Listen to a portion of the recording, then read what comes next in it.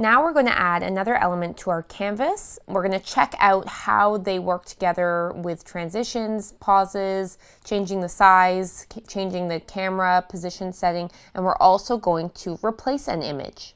Let's add another image to our scribe. We will go up here. Let's type in laptop. And we'll bring this image down. There we go, we've moved it over.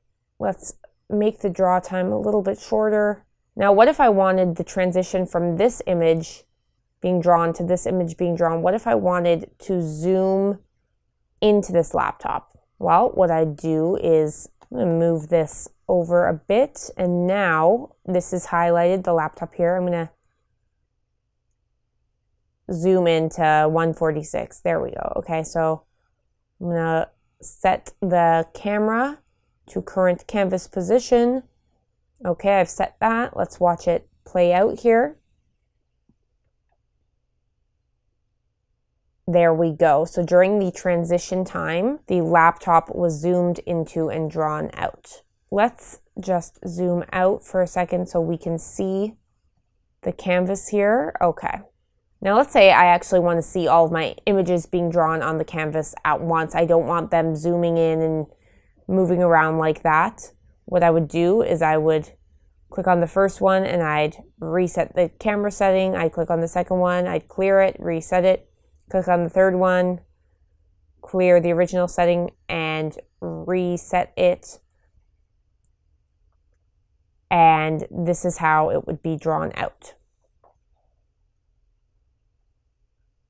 Okay, now I've got my 3 images here. Let's say I go, you know what, I don't really like that laptop, I want to replace it. Go in to change the properties, and using this icon here, by clicking on this, you can replace the image. This will save your transition time for the current laptop. Let's just go here into the image library. Let's type computer this time. Okay, let's say I actually prefer that image, so let's preview it. That's what it's going to be drawn out like. Okay, I like that more than the original laptop, so there it is. It's replaced the original laptop that I had while keeping the draw time and the transition time and the camera movement time. Okay, so that is cool. As I'm transitioning from one element to another, I, in most cases, prefer that the hand, when it draws, that it doesn't go off screen for a few seconds and then come back. I actually prefer it continuously draws one image after another. So let's preview the scribe as we have it with the current pauses and transitions. You'll see the hand goes away, then it comes back to draw the second image, then it goes away and it comes back again to draw the third. So let's see how we can change that. So I'll go into the first image, into the properties here, and I will bring the pause down to 0 and the transition down to 0. Click the check mark.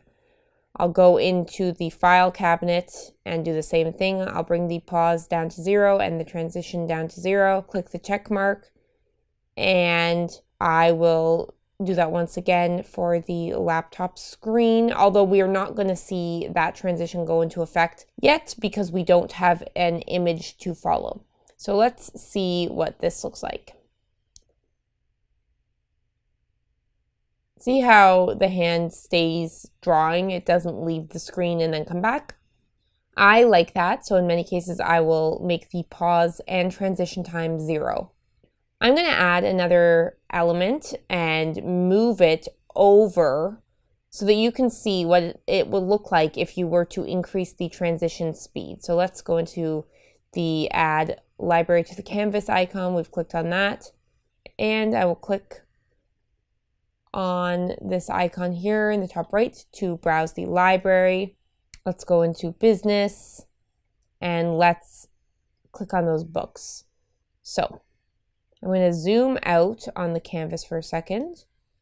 Then I'm going to, I've moved these books over to the right and I've really increased the size. I'm going to move the canvas all the way over so that all you're seeing is those books.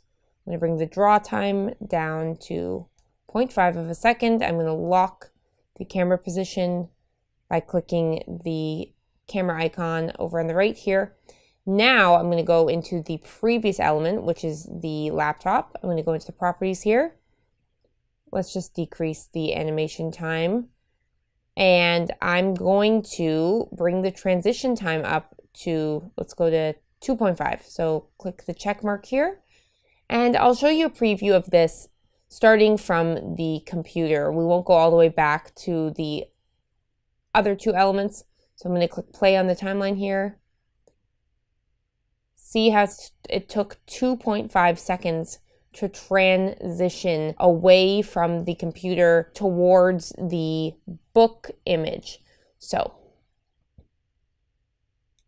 if I brought that transition time down to 0 and push the check mark, let's see the difference.